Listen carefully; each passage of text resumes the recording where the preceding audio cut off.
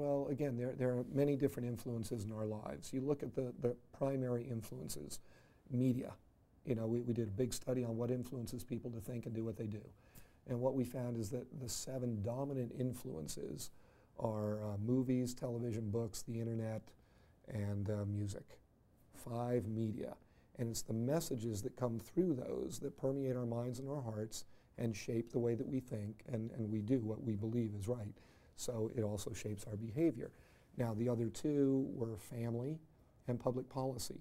Now, let's go back and look at, you know, are those 7, and those are only the 7 dominant ones, there are others as well, but just with those 7 dominant influences, are they pushing people toward an understanding of and a love for and a desire to follow and emulate Christ? Thank you for playing, no way. Mm-hmm. You know, I mean, you look at what comes out in most media, and it's really the other extreme of trying to challenge what the Christian life is about. Mm-hmm. You look at families, and we know that the typical church family has almost no spiritual life together. You know, they may pile in the car and come to a church building together, but even there on the campus, usually they wind up scattering into their different age groups and events. But in the home, where they spend most of the time, where they have their most intimate times together, faith is an essential part of that. Public policy.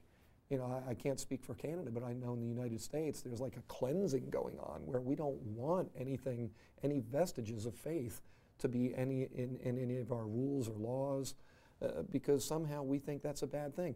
Excuse me, the country was founded on those very things. That's what made it a country that was able to last through incredible, difficult times for more than 225 years.